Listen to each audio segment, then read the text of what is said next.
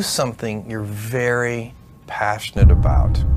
And don't try to chase what is kind of the hot passion of the day. Work hard, like, I mean, every waking hour. That's the thing I would say. Now is the time to take risk. Dream big. Align your passion and purpose in life with a goal. If you focus on the goal, you will overcome all obstacles. If you focus on obstacles, you will never reach your goal. You should never be satisfied, and you should be always frightened and on the qui-vive. Always put you in question. Is what we do really enough? Are we doing good innovations? Are we managing in the right direction? What can go bad? Everyone gets opportunity in their life. So will you. The questions you will need to answer. Do you have courage to relentlessly chase it down? I have a story about following dreams. Or maybe, more accurately, it's a story about finding a path to make those dreams real. Well, by far the best investment you can make is in yourself. But it's just hugely important. And if you invest in yourself, nobody can take it away from you. I mean, that people should do what they believe is the right thing to do. However, usually that's also the most difficult thing to do. And it's the riskiest thing to do. But if they believe in something, they should pursue it. After much consideration, I took the less safe path to follow my passion, and I'm proud of that choice. Seen in that light, it really was a difficult choice, but ultimately, I decided I had to give it a shot. I didn't think I'd regret trying and failing, and I suspected I would always be haunted by a decision to not try at all. I believe in all of my best decisions in business and in life have been made with heart, intuition, guts, not analysis. When you can make a decision with analysis, you should do so, but it turns out in life that your most important decisions are always made with instinct, intuition, taste, heart. I cannot invent and pioneer if you cannot accept failure. To invent, you need to experiment. And if you know in advance that it's going to work, it is not an experiment. And so that's a very important thing. They are inseparable twins, failure and invention. And so, it's always embarrassing to fail, but you have to say, no, that's not how this works. You need to work, depending upon how well you want to do, particularly if you're starting a company, you need to work super hard. So what does super hard mean? Well, when my brother and I were starting our first company, instead of getting an apartment, we just rented a small office and we slept on the couch. And we showered at the YMCA, and we're so hot up we had just one computer. So the website was up during the day, and I was coding at night, 7 days a week, all the time. And I mean, if you do simple math, you say like, okay, if somebody else is working 50 hours and you're working 100, you'll get twice as much done in the course of a year as the other company. The final thing I would encourage you to do is don't just follow the trend. Now is the time to take risk. You don't have, you don't have kids. As you get older, your obligations increase. So and once you have a family, you start taking risk not just for yourself, but for your family as well. It gets much harder to do things that might not work out. So now is the time to do that before you have those obligations. So I would encourage you to take risks now. Do something bold. You won't regret it. I was 16 years of age when I left studies. I was a good student, but because of my family circumstances, I had to drop out of school. I left home having learned two core values from my father. First, commitment to the promises you make to yourself, and commitment to the promises you make to others. Both of these have to be in absolutely harmony. Second, avoid over-analysis of situations and have the courage to make quick decisions based on your natural instincts. An essential part of my learning throughout is that everyone gets opportunity in their life. So will you. The two questions you will need to answer. Can you connect the dots early enough to recognize the opportunity coming at you? And then, do you have courage to relentlessly chase it down? All that we had was raw enthusiasm. All that we had was a belief in ourselves. Rest is the history. First of all, I think in a business which is successful, as is this business, I always say to my team, you should be thinking that the worst is coming. And you should be you should never be satisfied. In a way, the state of mind is to be positive, paranoid. And always in a situation, think of what can go wrong. So on one hand, we try to be thinking of the worst, but on the other hand, we are optimistic. I try to be optimistic long term, but pessimistic short term. And that's a good state of mind, I think. I had learned to program in college. I didn't love programming, but it was fun and I was good at it.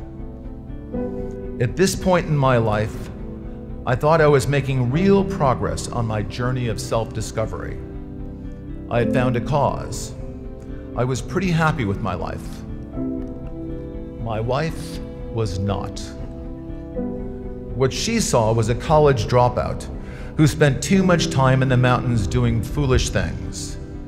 She wanted me to work full-time as a computer programmer or go back to college and finish my degree.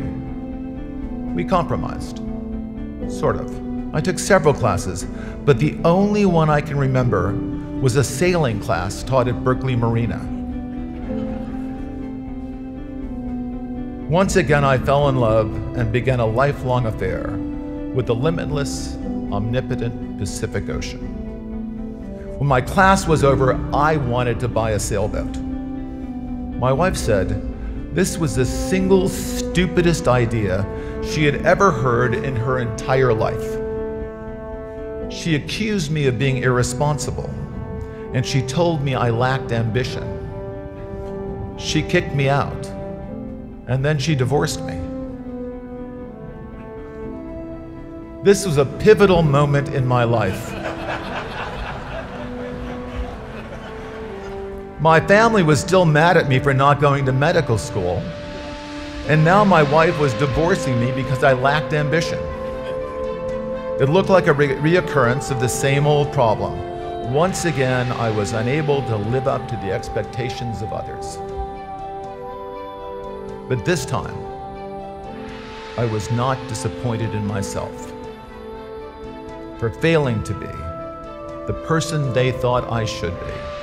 I had discovered things that I loved. Their dreams and my dreams were different. I would never confuse the two of them again. Is that people should do what they believe is the right thing to do. However, usually that's also the most difficult thing to do. And it's the riskiest thing to do. But if they believe in something, they should pursue it. Nobody has ever achieved anything big in business or in any walk of life without courage. Of course, whenever you do anything big, you do feel a little scared. But you've got to conquer fear to discover the hidden hero within you. With courage, with self-belief, and the can-do spirit, you overcome any adversity. I want to realize that achieving your potential is the quest of the ordinary. Conquering the impossible is your destiny. There is no substitute to hard work. Even more important, to pursue excellence. Aim at being the best. Pursue excellence and success will chase you. The future belongs to you. today, you have a fabulous platform that will enable you to achieve multiples of what has been achieved by my generation. It is very important to be positive and optimistic in life. Dismiss the prophets of doom. Have self-confidence. Believe in yourself. और मेरे साथ confidence से बोलिए कि yes, we can and we will. I got the idea to start Amazon 16 years ago. I was working at a financial firm in New York City with a bunch of very smart people, and I had a brilliant boss I much admired. I went to my boss and told him I was going to start a company selling books on the internet. He took me on a long walk in Central Park, listened carefully to me, and finally said, "That sounds like a really good idea, but it would be an even better idea for someone who didn't already have a good job." That logic made some sense to me, and he convinced me to think about it for 48 hours before making the final decision. What I want to talk to you about today is the difference between gifts and choices. Gifts are easy. They're given after all. Choices can be hard. You can seduce yourself with your gifts if you're not careful, and if you do, it'll probably be to the detriment of your choices. In the end, we are our choices. Build yourself a great story. Tomorrow, in a very real sense, your life, the life you author from scratch on your own, begins. How will you use your gifts? What choices will you make? Will inertia be your guide, or will you follow your passions? Will you follow dogma, or will you be original? Will you choose a life of ease, or a life of service and adventure? Will you wilt under criticism, or will you follow your convictions?